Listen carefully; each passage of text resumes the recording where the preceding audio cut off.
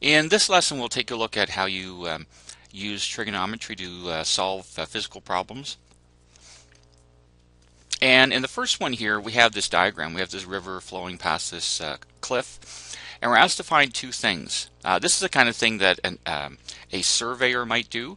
If they wanted to find the distance across the river, and that's the CB distance here, they could locate 2 points on the side of the river where they're on, measure the distance between them, and measure the angle. They have instruments to do this. Measure the angle to a point like B, so they know that this is 59 degrees, that would be 38 degrees. And then the angle of elevation to the top of the cliff, this is 41 degrees, that's the angle of elevation from C up to the top of the cliff. And we can use those measurements in order to determine the distance across the river and how high the cliff is on the other side without actually physically directly measuring them. Now, in the triangle, this imaginary triangle that's on the river here, we know two angles, and we can find the third one by subtracting 38 and 59 from 180 degrees. Because remember, in any plane triangle, the three angles add up to 180. So angle CBD would be 180 minus the 38 and the 59. And so that works out to be 83 degrees. So let's put that on the diagram. So this angle in here is 83, and the reason we need that is because I'm going to use the sine law to find the length of side BC here. And so I need an angle opposite side pair. That's why I need to find the 83 degrees in order to use the sine law. So in order to find CB, CB is opposite the 59 degree angle. So we will write sine of 59 over the CB side, the one we're trying to find, equals the sine of 83 over 226. That's how the sine law works. The sine of an angle over its opposite side is equal to the sine of another angle in the triangle over its opposite side. And so we rearrange algebraically to solve for CB. Some people call this cross multiplying. So CB is the product of the two things in the diagonal that you know, which are the 226 and the sine of 59.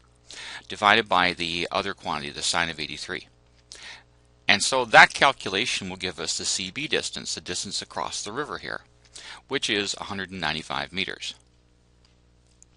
So let's put 195 meters on our diagram. We do need that because that's the base of this ABC triangle.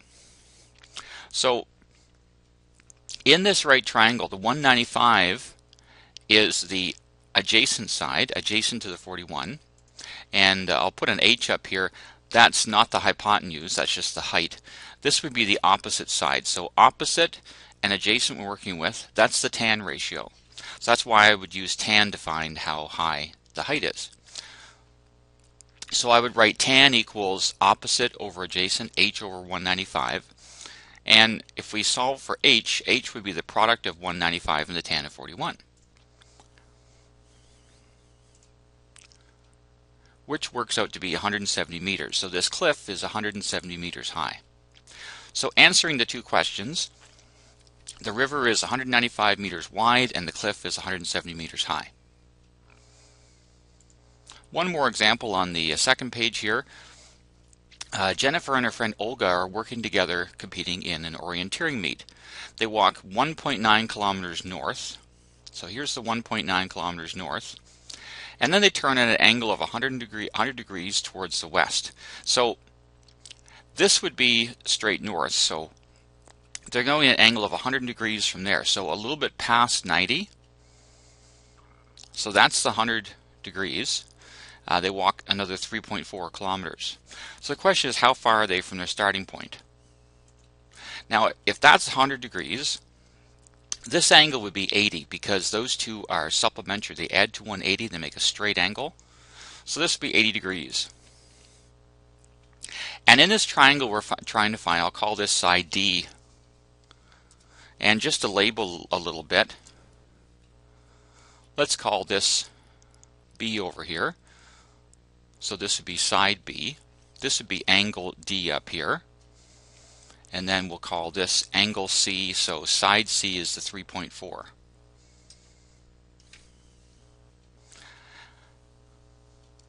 Now, we know two sides and the angle between them, and we're trying to find the third side. And that's a classic cosine law configuration. If you know two sides and the angle between them, the cosine law, solve for a side, is used to find the third side.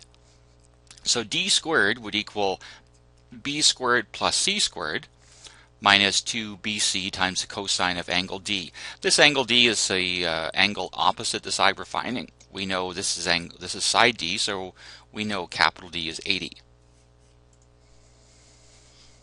So filling in the values for b and c and angle d, it looks like this. And then we would just calculate this whole quantity. Make sure you multiply the cos of 80 and the 3.4 and the 1.9 and the 2. Evaluate that whole thing before you subtract it from the 3.4 squared plus 1.9 squared. And that should work out to be a little over 12.9. So to find d then, we would take the square root of the 12.926.